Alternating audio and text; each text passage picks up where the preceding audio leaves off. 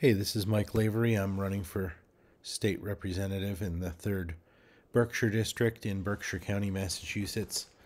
I'm a Democratic Socialist and I'm running on the Green Rainbow Party ticket. 3rd Berkshire is what used to be called the 4th Berkshire. It's the South County, but it's also including Dalton, Massachusetts now, which wasn't a town that was included previously.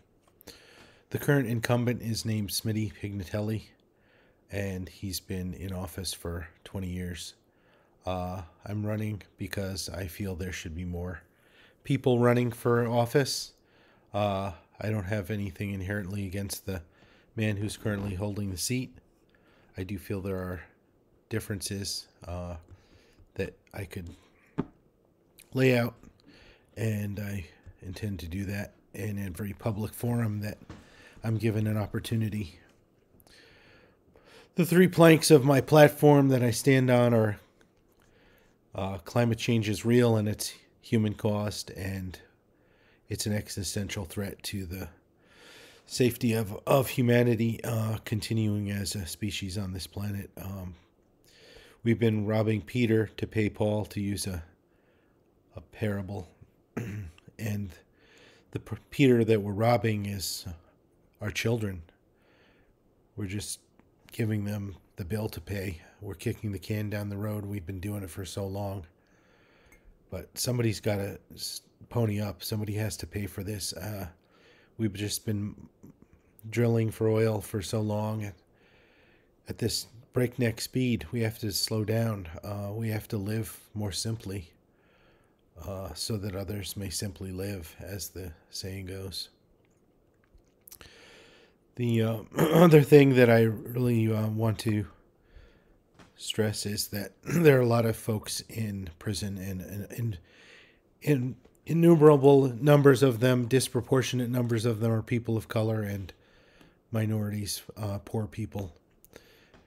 That's largely drug crimes that were, small amounts of drugs. I would decriminalize drugs in small personal use quantities, such as has been done in Portugal and also in the state of Oregon in the United States. So I would press for that and get some of the petty criminals out of prison.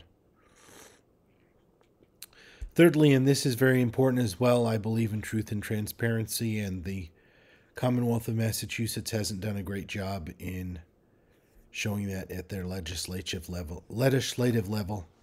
The House and the Senate don't have to have a roll call vote for every vote in normal session or at the committee level, and we really don't know how our elected officials are voting unless I think 8 or 16 members have to stand up within 15 seconds or something and tell the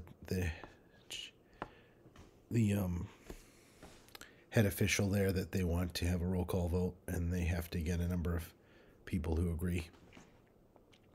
So I'd like to see that change so that all votes are recorded in all the sessions. It seems like a simple thing. I work in IT, and we have secure ways to vote and to record things, so it shouldn't be that difficult in 2022 to accomplish that. Thank you. Please go to my website, michaellavery.com, for more information.